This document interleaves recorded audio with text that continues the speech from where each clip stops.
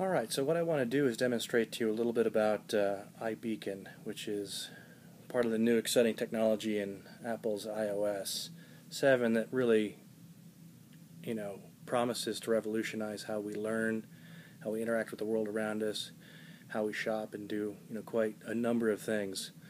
And we're going to do a demonstration here. I've got my new iPhone 5S here, and I've got another iPhone that's going to be acting as a beacon, and we're going to simulate walking through the Denver Art Museum here in Denver.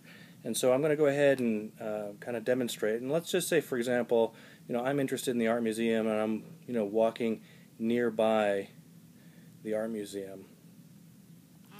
And as I do that, I might see something like this, where I get a message, and hey, I'm near the Denver Art Museum. So I'm going to go ahead and swipe this. And matter of fact, since we've got the 5S here, I'm just going to go in here. And so here I am at the Denver Art Museum. I've got some more information. I can look at some various things. And let's just say, for argument's sake, I do decide to go in to the art museum. And as I do that, I'm going to go ahead and walk by some paintings and things like that. And as I walk by paintings, information can be immediately delivered to me, to my iPhone or iPad or whatever, when I'm near the painting. So if I may see something, maybe I walk by a Motherwell painting, and I want to go ahead and I get some information about Elegy to the Spanish Republic here, and I can get more information, or view view my more information, or click to get more information.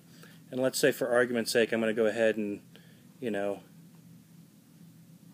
go to the next painting, and let's adjust here for just 1 second. So I'm going to go ahead and turn my beacon on for the next painting, and let's just say, for argument's sake, I'm walking near my next painting. So as I do that, I may get additional information about that next painting. So as I'm strolling through the museum, I'm seeing different paintings that I may be walking past and getting information about them. And if I want to, I can dig further. My more information link could take me to the museum shop, where I could purchase some information about this painting, and I can do a whole host of different things. So as I'm in the museum and I'm walking through, I'm getting information about the various different paintings that I may encounter. And as I leave the museum as well, I can get additional information. So it knows where I am in the museum, it knows when I've left the museum, and this is really very interesting in terms of being able to serve up information anywhere that you may encounter a line, or you may want information. National parks, historic places, any kind of travel information, anything that you may be in a zoo, something like that.